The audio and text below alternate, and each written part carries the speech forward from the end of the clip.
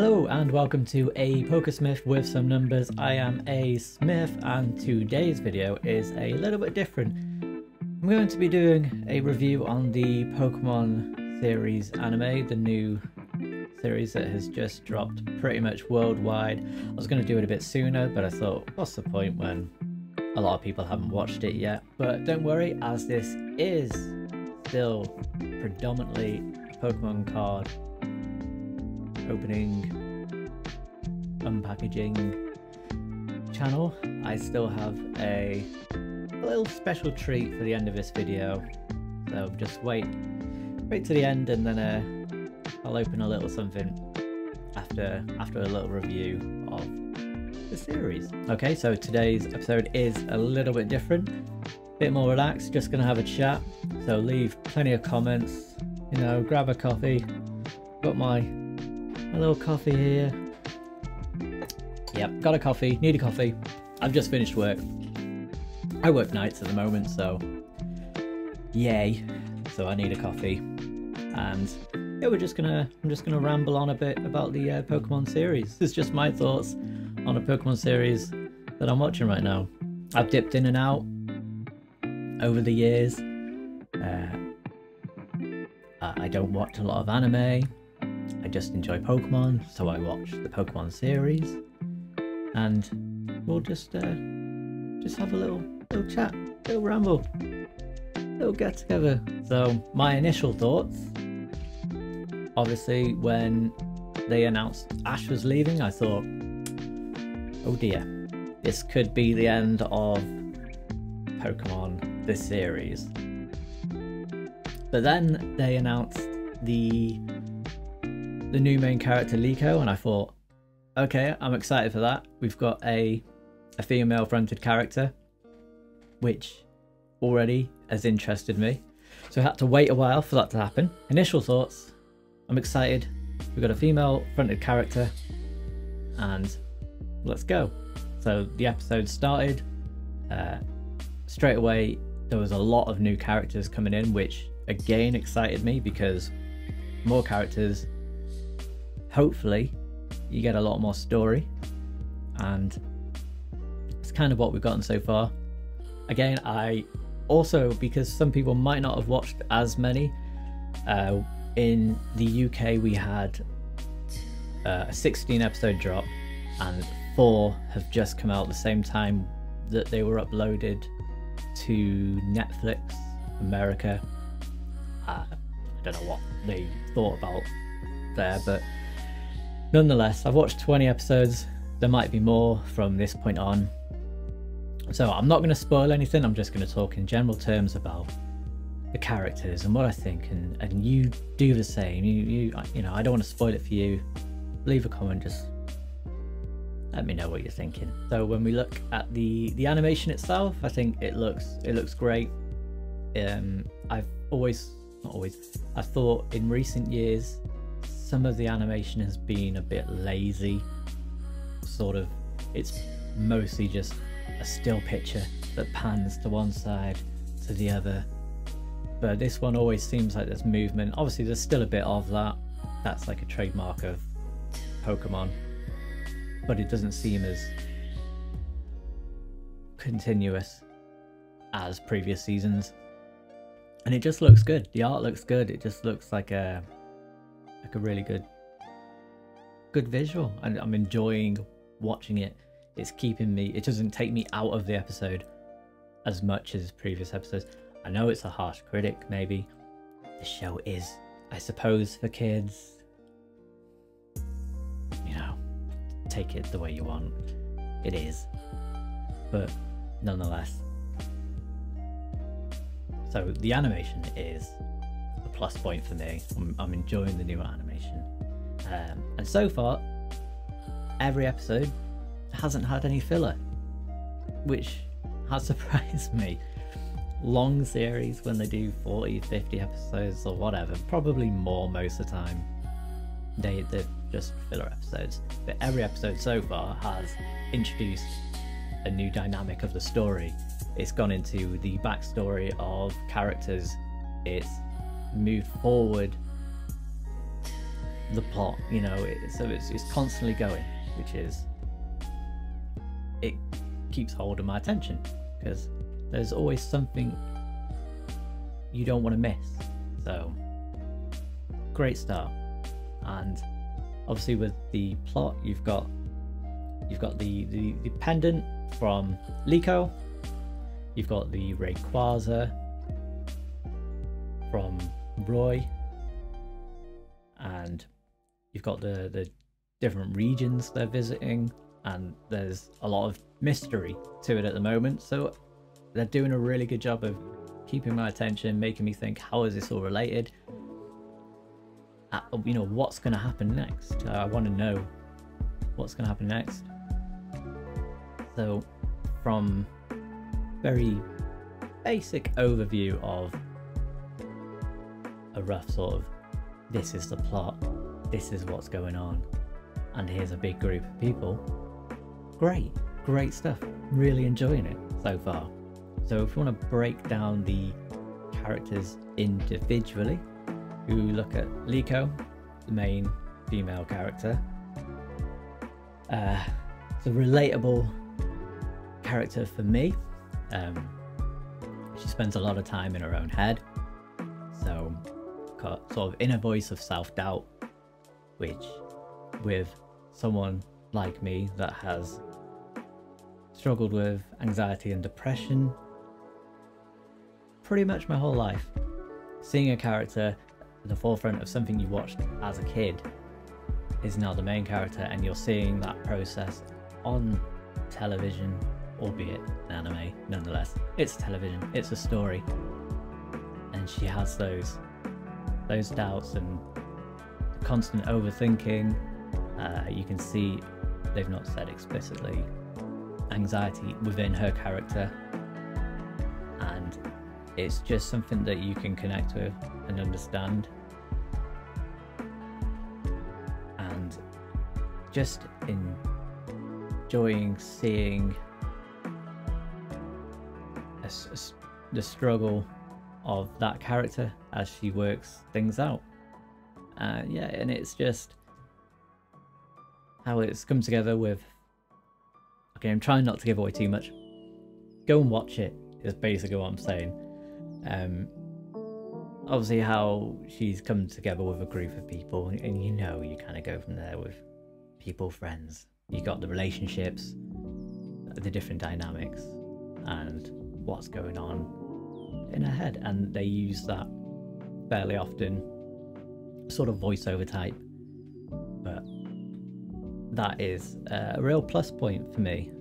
So then we move on to Roy, the male companion, so to speak, next to Liko, and he's got like super high energy.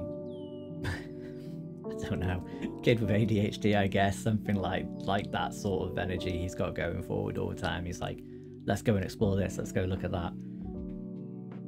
For someone like me, being around someone like that can get sort of grating, sort of annoying, but it's the perfect opposite for Liko. You have those two dynamic opposite people that he can push her to do things, and you know, it works great. It's as silly as it sounds, but it is a good dynamic to have. The only issue I have is the singing. I know it's for kids, but it's annoying as hell. However, I think Pokemon know this, and I think it's meant to be annoying. So if they've annoyed me, they've done their job. Well done. Okay, so we've got Dot as well. I think it takes a few episodes to get into Dot's character, but basically, there is going to be a spoiler here if you've only seen a couple of episodes, so skip forward 30 seconds. Dot is Nido thing. I'm guessing you could have probably figured that out. So she's like an introverted character, which again I can relate to. Many people could probably relate to these different characters they've got going on, and that's the good thing of having so many different characters in this one group together, because you can explore different avenues of where you want to go with these people, which is which is brilliant. You've got something for everyone. So she uses Nidothing as an online presence, which is the polar opposite to who she is as a character, which is another sort of quite interesting conflict of characters within herself. And you know, stroke of genius, Pokemon on the ball. You use an online influencer in your Pokemon show that is heavily featured online with online play. You know, the list goes on. I don't need to explain to you how Pokemon have used the internet for years, and then to get characters like Dot and Iono that are essentially influencers within their world. It's to me a nice sort of just nod to reality and how online influencers are. So let me just take a sip of my coffee. As I said, yeah, it's not a it's not a Pokemon mug, it's a Harry Potter mug, but it's the perfect size for a latte.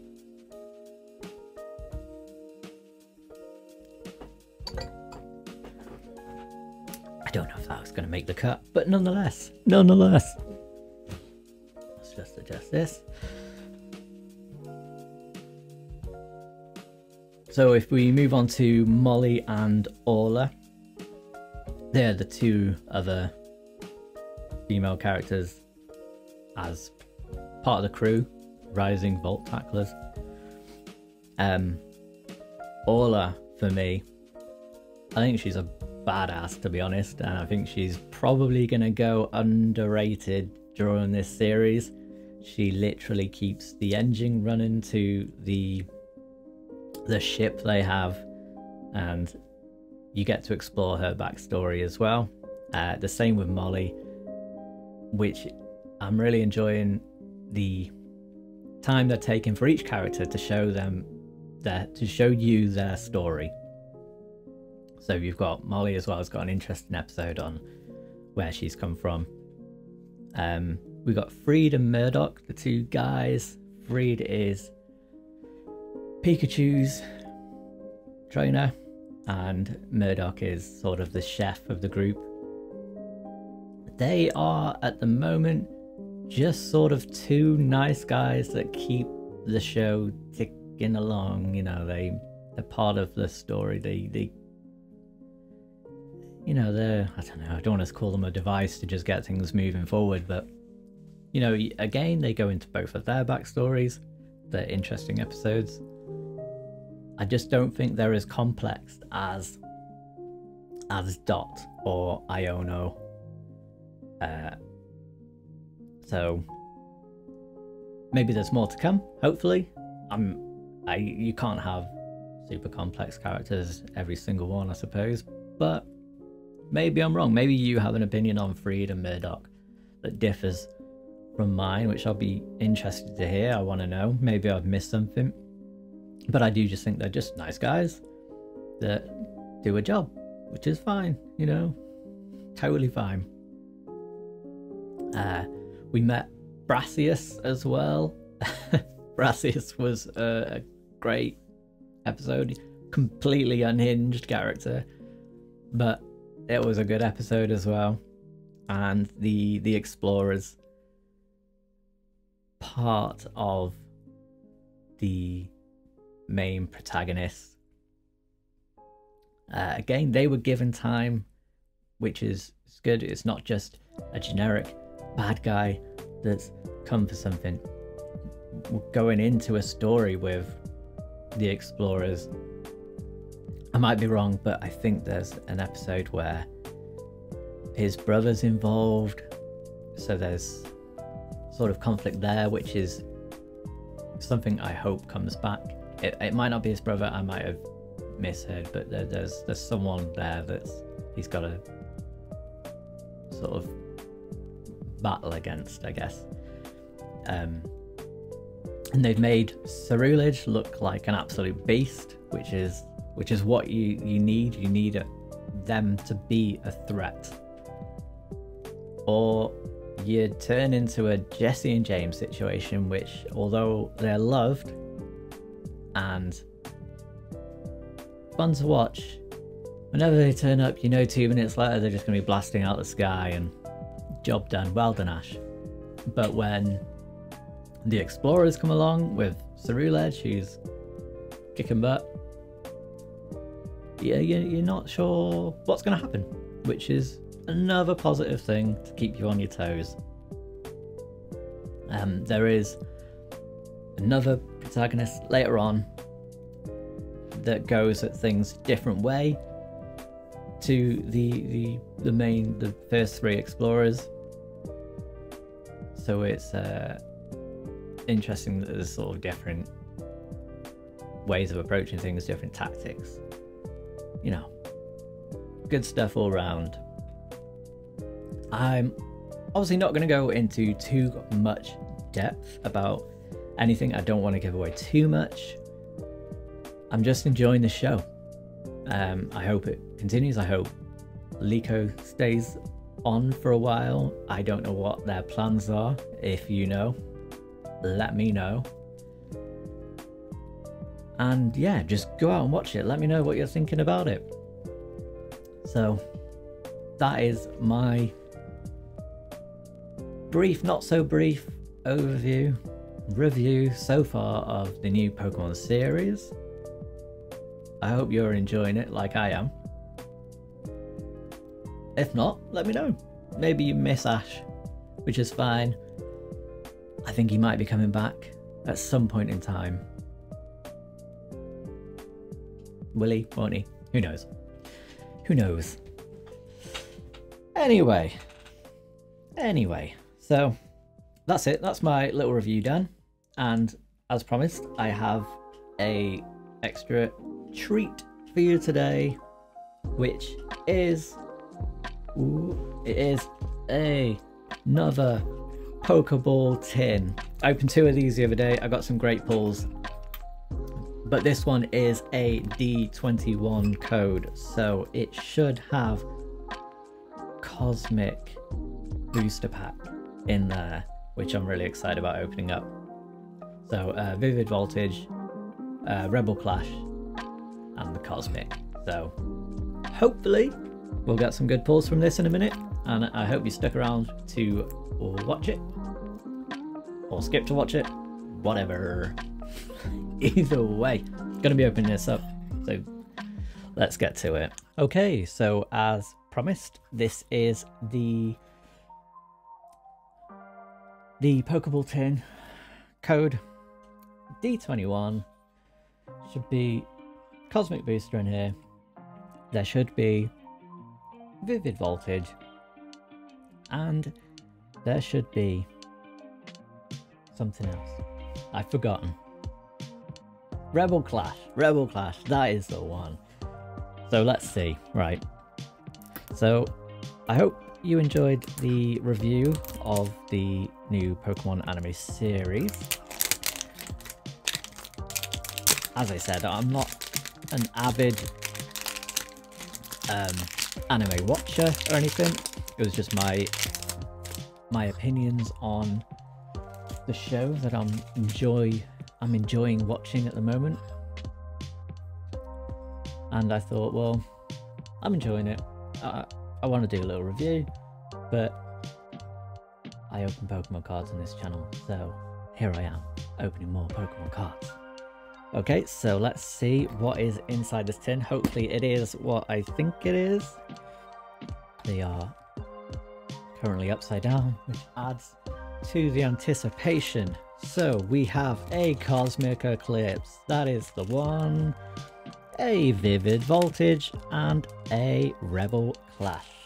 So it is the one we thought it was. We have a little coin in here. There we go, get a good look at that. A little shiny coin. Which is cool. Ding. Put it back in the tin. Yes, I still have my coffee, which is going a little bit cold. As I said before, I work nights, so I'm tired, and I've just come back from work. but I wanted to do this, so here I am. So first of all, I think we're going to save Cosmic Eclipse for last, because that is the one I'm most excited to open. And let's start off with some Rebel Clash. Why not? Alright, let's get into it. Quite excited for these 3 packs. Bit of fun today. Okay, so Helioptile. Voltorb. Sorry, Shadow. Sandygast. Oh, Vulpix. Really cute little artwork there for Vulpix. We have a Coughing. We have a... Is that the reverse? Palisand. And... Oh, we have a Gold Trainer card. Oh, okay, Big Charm. Nice, nice, nice. Good start to the day. Pretty cool little card there. Big Charm, Gold Trainer. Okay, and the energy. Oh, I forgot to do the card trick. Silly me. And yes, there we go. So the last 3 cards. Palpitoad, Orangey. There you go. So excited to get through these. Forgot the card trick. But there's our first pull of the day. Next up, Vivid Voltage.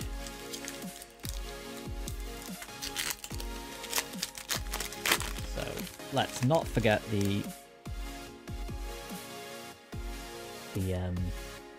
card trick this time. So 1, 2, 3, 4. There we go. So we have the Psychic Energy to start us off with. Zebstrika. We have Coating Energy. We have Heroes Medal. Have a Weedle. We have Bowdem. Phanpy. Duskull. Electrike. The reverse Pincherchin. And oh, last, here we go. We have the Galean Darmanitan. Nice, nice V card there. So, you know, 2 packs, 2 out of 2. Cool. This is going well so far. I really hope there's something nice in the Cosmic Eclipse. Okay, so we have the Cosmic Eclipse. So many cards from this set. So many cards. Just take another sip of coffee. Hope you don't mind.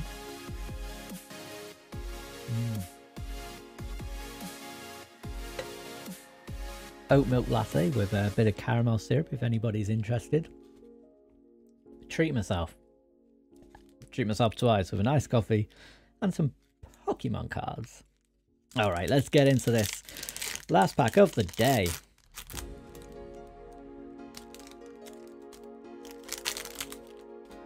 So, let's see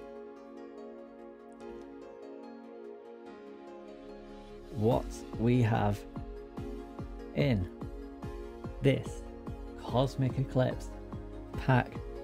Hopefully something nice and big. Go card. And 1, 2, 3, 4, I think. Hopefully. Let's see. There we go. So I've got the energy there. Oh, took 2 cards there. Oh, Vaporeon. Start us off with. That's pretty nice. Nice uncommon Vaporeon. Absol. It's another sweet card. Lily. The Apom. We have Onyx. We have Tepig. I do love Tepig. We have a Alolan Sandshrew, which is another cool Pokemon.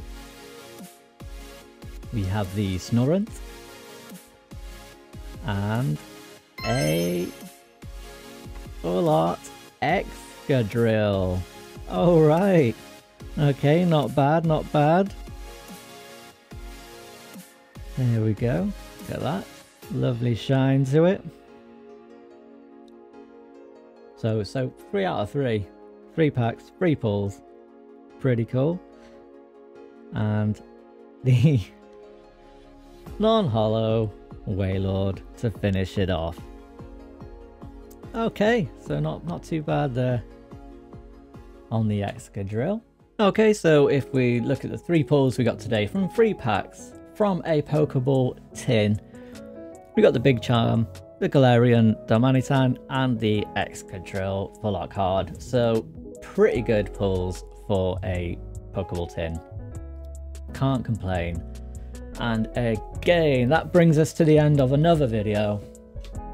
I hope you enjoyed my rambling review of the Pokemon series. I hope you're enjoying watching it. I know I am. I'm going to stick with it. And yeah, I hope you enjoyed everything here today. And don't forget to like and subscribe to my channel. Honestly, it helps a million times. I hope to see you again soon. And yeah, drink coffee, stay awake, stay alive.